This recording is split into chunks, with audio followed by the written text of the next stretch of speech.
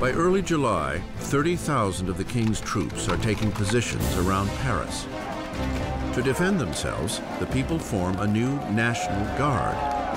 Rioters raid Paris's armories and make away with over 28,000 muskets. The only thing missing is gunpowder, and the people know just where to get it. In the center of Paris, there looms a massive stone dungeon, notorious as a symbol of feudal rule, the Bastille. The prison houses the city's stores of gunpowder and is legendary as a den of torture and unspeakable deaths. The Bastille had been the great symbol of royal despotism, the great symbol of the kings of France running beyond the just limits of their own power, a symbol of horror for the people of France. Amidst the rioting, there is a stunning outrage. Louis fires his finance minister, the people's beloved Jacques Necker, seen as too sympathetic to the masses.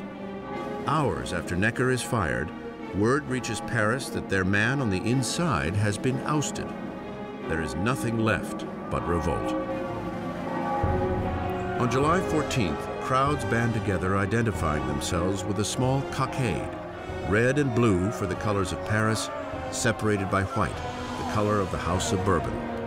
The tricolore is born. From the feverish crowd, a voice cries out, "To the Bastille." Attacking the Bastille means that the people of Paris are saying, you cannot get rid of the new National Assembly. The people are acting, they're arming themselves, and they're basically saying, we take the side of the revolution. At the sight of the approaching mob, the governor of the Bastille, Bernard de Launay, attempts to lock down the prison.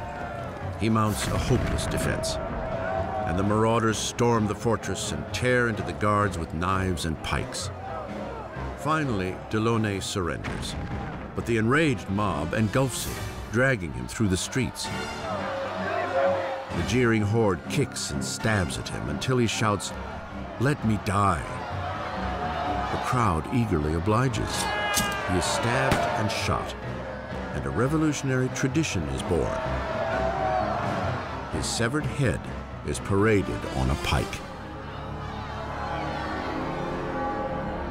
The deputies in the National Assembly do not immediately condemn this act of violence. In fact, they accept it. And it was this acceptance of popular violence that, in some people's view, created a pattern that was to have catastrophic consequences for the unfolding of the revolution.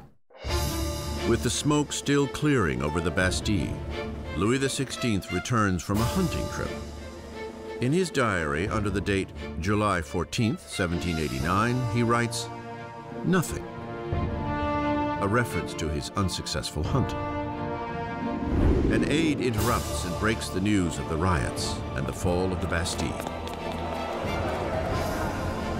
Louis XVI asks, "Is it a revolt?" "No, sire," he replies. "It is a revolution."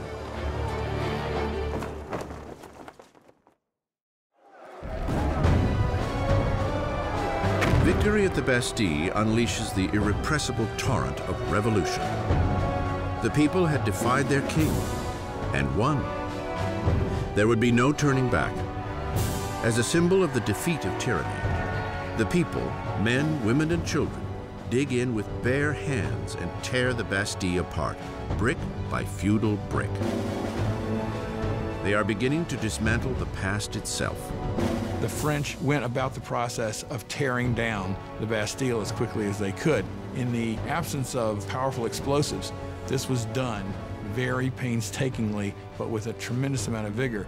And the bricks were given away, sold as emblems of the demolition of despotism.